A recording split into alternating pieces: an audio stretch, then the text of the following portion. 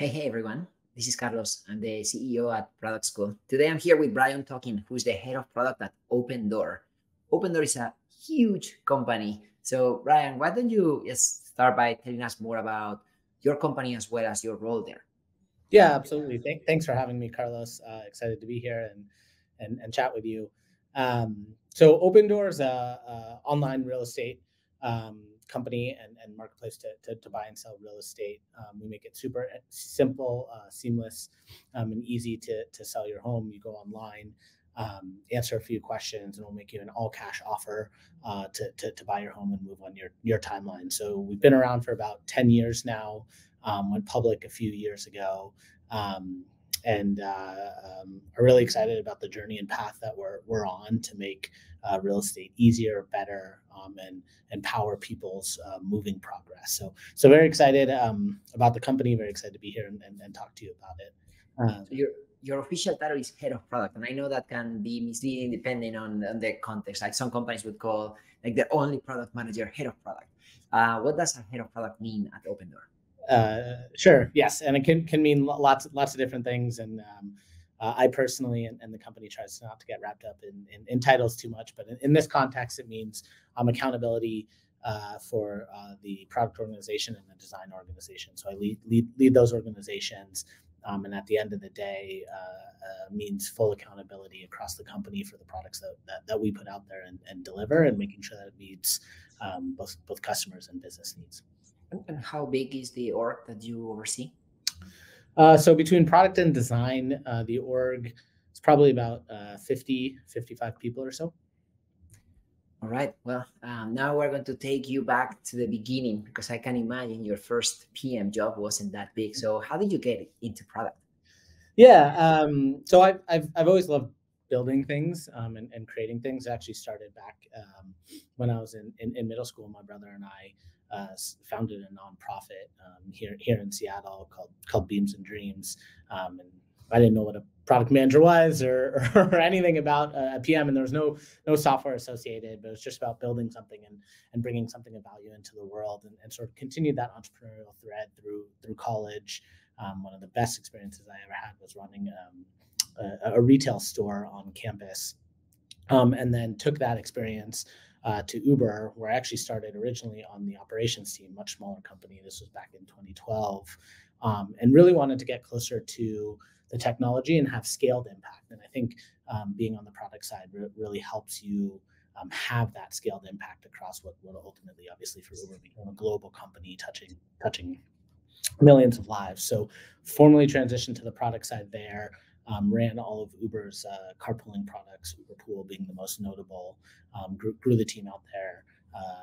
Had a great 5-year run there, almost 5 years. And then I've been at Opendoor for the last 5 years, focused initially on a lot of our internal operations and tooling products. And then sort of over the course of those 5 years have done many different product jobs at the company, recently taking on the full scope today. So you move from ops into product, which today it's actually a very, very common path for ops professionals. Back in the day, it wasn't that obvious. I remember still like most of the PMs would come with a technical background. So how were you able to make your case at Uber? Yeah. So I came from a quasi-technical background, or as I call it, pretend engineering. So I had enough to be dangerous. And so it wasn't a full cold start on that front. But I think I was fortuitous. Obviously, Uber was growing rapidly, and there's this sweet spot of being on the operations side. You really get to know and understand the business context, and you actually talk to customers a lot. Back in the early days, every ops team member did support tickets directly. So the core bones of like, do you know how to build things with technology? I had a little bit of that. Can you understand and empathize with the customer? And then can you synthesize information and coalesce that into bringing something to life? Sort of came together, and Uber being a growing company afforded me the opportunity to make that transition. And Uber is actually one of those examples of incredible product with incredible product team. One of the pioneers who actually had to create this type of infrastructure at global levels, like a marketplace within marketplaces. So I can see why like ops had a lot of impact. Like I still know today that customer success or other ops functions still are underrated. And I know why how it's so important for PMs to really stay in touch with the customer. And then we hear these models around like you have to talk to customers. Yeah, right. But like at the end of the day, most of the PMs don't want to do it, or they still don't come from this type of ops or success background. So in your case, like what is it that you see that you think that made it so special, that made someone at the top to say, you know what, we need to invest in ops people to elevate their impact and turn them into product? I think both Uber and Opendoor have sort of a unique, somewhat unique type of product where it's very online, offline. There's obviously a core digital surface area that customers are interacting with, that is the bulk of the customer experience that people are interacting with day to day. But the reality is, in order to actually deliver the product, it's super heavy on the operations side, whether that's in Uber's case, being able to onboard, train, retain drivers, and actually run and manage the marketplace. Back then, not everything was automated, and so a lot of stuff was done manually by the operations team. And on the Opendoor side, real estate is still an antiquated process. There's a lot of magic that happens on the back end of our systems to make it simple and seamless for the customer. But the reality is the best products get built when the ops team who understands the complexity gets married with a digital product team and who can deliver a delightful customer experience. Excuse me. And both Uber and Opendoor just happen to be places where that online, offline interaction is so deeply important that it actually elevates the role of product and operations working together. I agree. And I really hope that more companies, more product functions start appreciating the value of ops as well as customer success, and see more leaders like you that bring that background to the table, because at the end of the day, that's what really keeps the light on. That's what brings revenue to the company. And it's not just about building, it's also about shipping the right way and making sure that your customers are using your product. Absolutely. I agree. And another parallel that I see between Uber and Opendoor is the marketplace dynamics. So can you tell me a little bit more about how that experience at Uber helped you then apply to Opendoor? Yeah, marketplaces have, I'd say, one super unique characteristic of the product, which is many stakeholders who aren't always in perfect alignment on what they want. And so you have to be able to build the marketplace in a way that works with all the complex stakeholders, whether at Uber that's riders, drivers, cities, etc., whether at Opendoor that's sellers, buyers, the larger real estate ecosystem that we partner with and play a role in. And so I think from a building perspective, it's really interesting because it's a very multifaceted problem.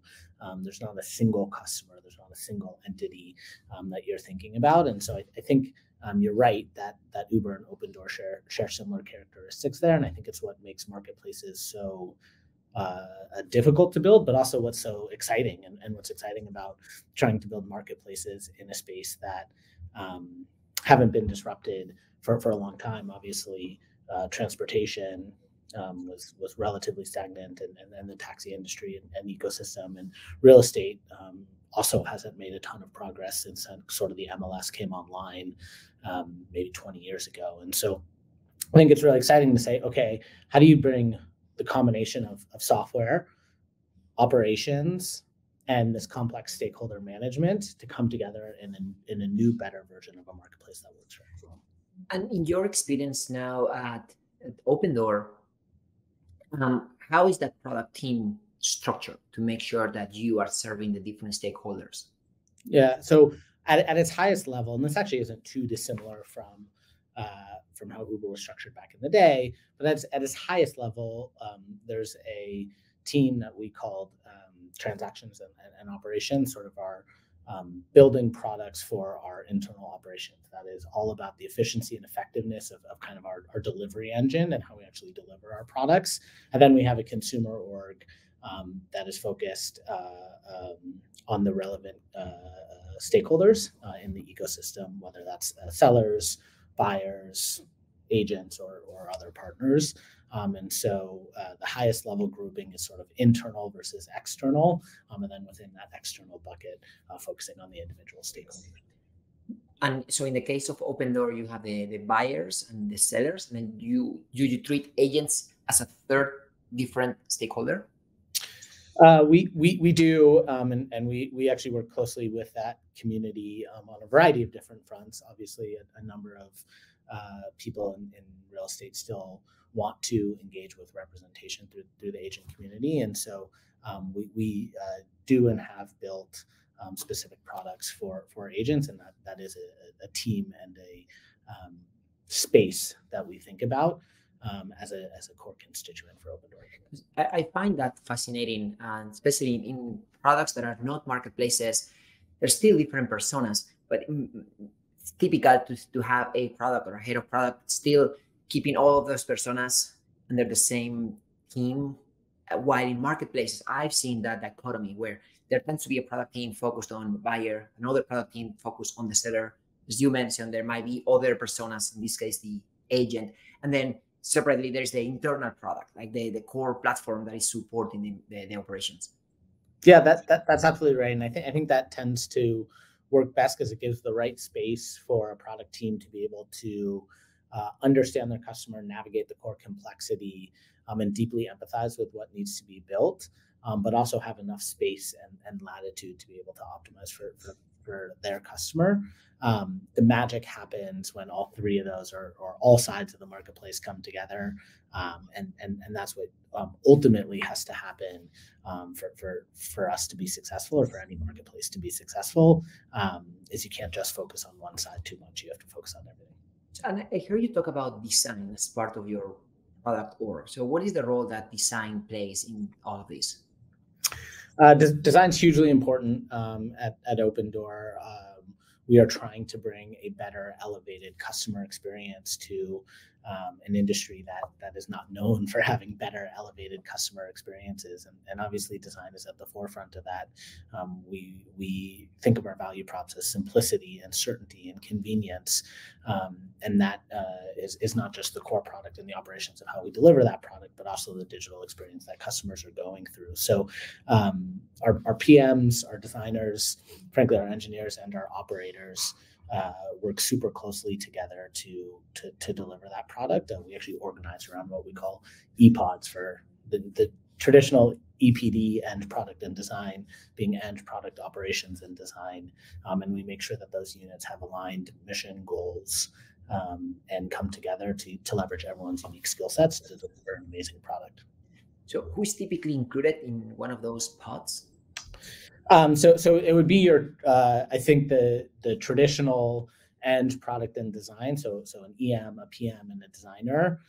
The ad that we would make is an operations counterpart, just because of the nature of the product.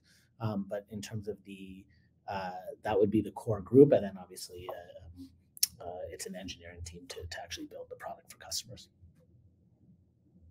And as you think about priorities and the different goals that each of these pods will have, but also what is the ultimate goal for you, how do you go about ensuring that all of these different pods are pushing in the same direction?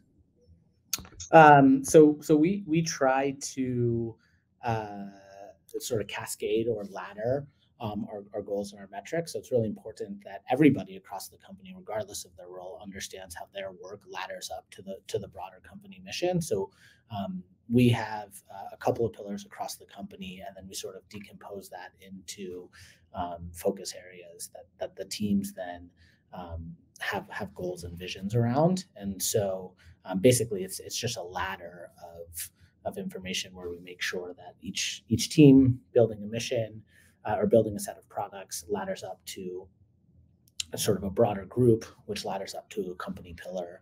And it's our job to make sure that at the end of the day, if every team optimizes for their individual goal and mission, that the outcomes are the ones that we want. So we focus and spend a lot of time on inputs and controlling what we can control. And then if we do the best that we can for each one of those teams, we believe that'll lead to the outcomes that we want for the customer and for the business.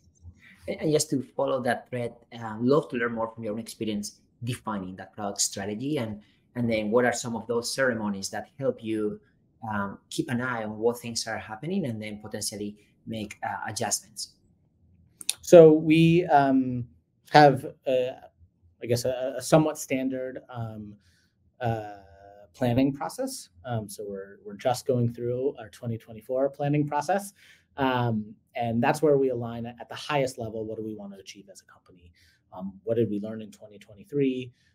What do we want to pull forward? What do we want to stop doing? And so I think that exercise of reflection, double down, and stop is pretty important for setting up sort of an annual plan.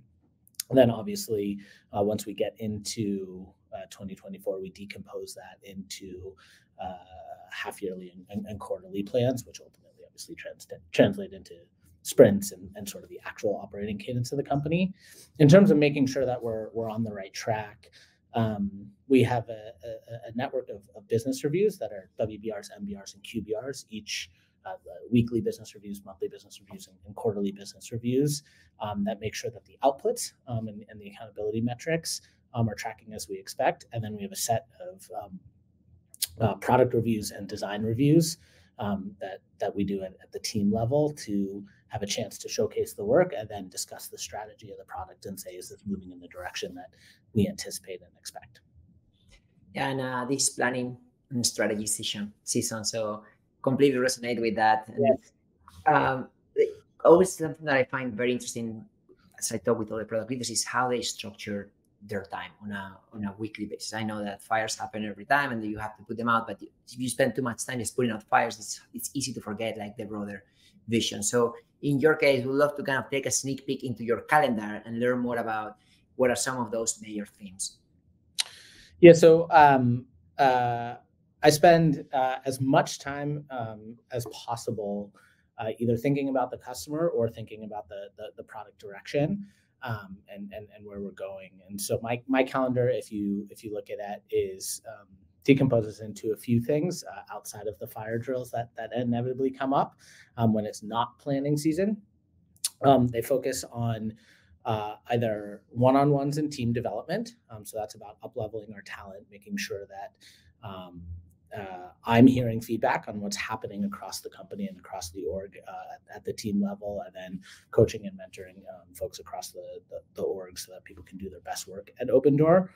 Or these product reviews, monthly business reviews or quarterly business reviews focused on saying, okay, are we heading in the right direction? If not, what edits do we need to make to the strategy? And then the third part, which to your sort of question earlier, is listening to customer calls or talking to customers or reading customer feedback. And I think that's something that is very easy to get away from, both as you progress in your career and as you get further and further from those direct interactions. But it's still deeply important. So I actually have a block on my calendar every week for customer feedback and listening, where it's either talking to a customer, listening to recorded calls, going through user research, or something to make sure that I'm staying close to the customer. Love that. So it's time for your team through one-on-ones and other interactions, time for your product through reviews, and then time for your customers. Correct. Exactly. That's exactly right. What about recruiting and ensuring that you are bringing in the right talent for your org? Yeah, the most important thing for recruiting and thinking about the team that I've learned over the course of my career is whether it's a PM or a designer, it's easy to put in these broad buckets. Hey, you're a PM. Hey, you're a designer. The reality is the skill sets for both those roles are so multivariate that what we spend time thinking about when we recruit is what type of PM, what type of designer would be super successful for this specific role. Obviously, there's a cultural aspect to Opendoor and what would make anybody successful, but a person who is on our consumer seller team should have a very different archetype than the person who's doing more operations and systems design as a PM, right? And so thinking about, okay, what is the role? What is this person's role, this specific role? And is this a more technical PM? Is this a more systems focused PM? Is this a more design focused PM? Is this a more business focused PM? And same thing on the design side. So I think for us, recruiting is all about identifying, especially for a product as large and as multivariate as Opendoor, identifying really the specific skill set for the specific role. And that's how we think about recruiting. And I'm very excited about this topic, helping people get into product, and then as well grow as product leaders. And so curious to know, what is your career ladder or competency model, how you think about helping people grow, and what are the different options? Like engineering, on both the product and design side, there's a management path as well as an IC path. I think over the years, the engineering IC path for continued career growth has been a little bit more mature and robust and well documented in the industry than the product and design path. But I think it's just as important to have those on the product and design side. And what that ultimately means, and I'm happy to talk about the ladder and the competencies and what we value, but at its highest level, it is, what is the complexity of the problem and what is your ability to identify it and solve it independently? And if you can increasingly solve harder and harder problems with increasingly more and more autonomy, that's the way to work your way up the product ladder. And so what that means is when you're first starting out, it's very likely somebody else will be defining most of the strategy. You will primarily be learning the ropes of how to execute, how to ship, how to get things out in the real world, and what the iterations are of shipping a product. As you get, the next step might be the strategy is defined, but you independently define the projects that ladder up to that strategy. The next step might be you independently identify this or define the strategy for an unknown problem. The next step might be, hey, you actually identify problems that nobody else in the company is even thinking about. And so I think the more that you can handle that complexity, that ambiguity, and really be like, this is the kernel of truth, this is what we should be focused on, because I've looked at all this data, both quantitative and qualitative, both from analytical prowess as well as talking to customers, and here's the real opportunity. I think the more complexity and the more ambiguity that you can handle, that's the way to grow your career, whether it's as an IC or as a manager. And I've seen that as the career ladder for product matures, and there are different options. And some people can continue growing as an individual contributor. That is not a bad thing. That doesn't mean that you are less of a PM than the PMs that decide to start actually managing people. I'm curious to know what you found in your experience that is making successful PMs own strategy. Because I've seen very successful PMs execute somebody's strategy. But sometimes executing strategy better doesn't necessarily make you a better strategist. Sure. Yeah. The reality is, as PMs, we sit at the center of a lot of different information, whether that's technical information from the engineering team on what's feasible, customer information, whether that's talking directly to customers ourselves or the CX team, operational constraints, market research and industry news and competitive positioning, finance and the business dynamics that we have to operate in, and the constraints of the broader market. And so it can feel like a cacophony of information. And I think the key to a great strategy is to simplify, to think about what is the kernel of truth, what is the thing that really, really matters to the customer and the business, and how do I stay intensely focused on that and build only towards that? Otherwise, it can feel like you're in sort of an ocean getting sloshed around of a bunch of information. And I think the best strategies have room for flexibility, but are proactive, not just reactive to the last piece of information that I've heard. And so I think that's the difference as you develop in your career. I think on forging a strategy is to really think about what is true and what do I believe will likely continue to be true, not what did I just hear yesterday or last week that will wholesale shift my strategy. I would love, with your permission, I would love to role play that with you as obviously the head of product. As you think about the future, what is true? And how are you thinking about expanding your product portfolio? So for Opendoor for real estate, I think what's true yesterday, true today, and uh, will continue to be true is that customers will continue to demand simplicity and certainty in a transaction that's just not that today. 99% of transactions still happen the traditional way, which is fraught with uncertainty around price, on timeline, will my home sell?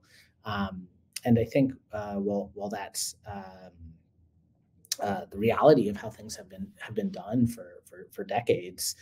It's not the future that customers are demanding. Everything else around us has modernized, and so I think if we can stay focused on how do we deliver a simple, certain, and effective real estate transaction, I think customers will continue to demand that.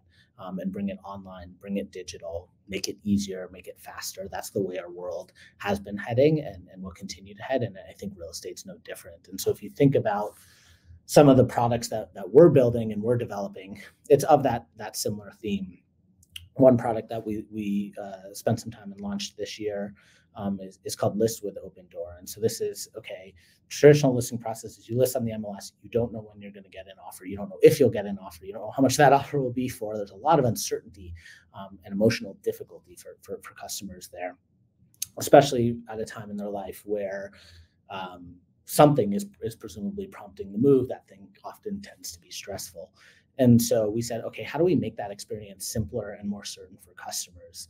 And the reality is we have this product, a cash offer, which delivers incredible amounts of certainty and convenience. You get to know exactly how much that offer is worth. You get to pick your close date. You get to align your moving dates, and you can remove all the stress. How do we marry these two options where I can list on the open market and see what someone might offer me for my home while having the safety, the security, the convenience, and the certainty of a cash offer in my back pocket? And so that's what List with Opendoor is you get to hold our offer for 60 days while you list on the open market.